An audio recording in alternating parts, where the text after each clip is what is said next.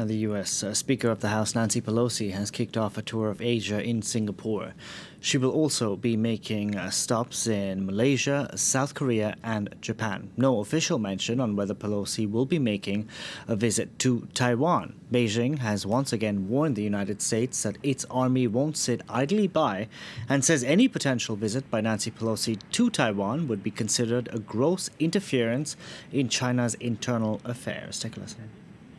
佩洛西众议长如果赴台，将是对中国内政的粗暴干涉，严重损害中国主权和领土完整，肆意践踏一个中国原则，严重威胁台海和平稳定，严重破坏中美关系，导致非常严重的事态和后果。 For more on this story, we can go across to our regional correspondent, Fabian Kretschmer, standing by in Seoul. Fabian, numerous media outlets are reporting that Nancy Pelosi's trip is taking place. What more can you tell us? Yeah, actually, first, a local Taiwanese broadcaster reported about it. They said that they even knew the date of the arrival, namely late 2nd August, so tomorrow evening.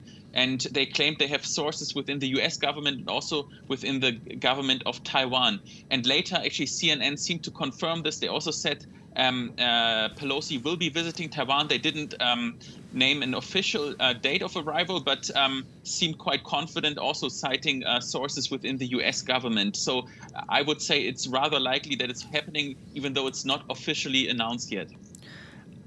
Fabian, China has threatened that its army won't sit idly by, but realistically, what can Beijing do to prevent this trip from taking place? Yeah, that's the big question. So basically all the diplomats have made numerous threats. The state journalists also a lot of threats. For example, Hu Xijin, who used to be the editor-in-chief of the Global Times, which is one of the nationalist newspapers here, said that we should escort with our military jets, escort the airplane of Pelosi, or maybe even create a no-flight zone around Taiwan to prevent her from landing. And this would, of course, create a very dangerous situation that could escalate easily.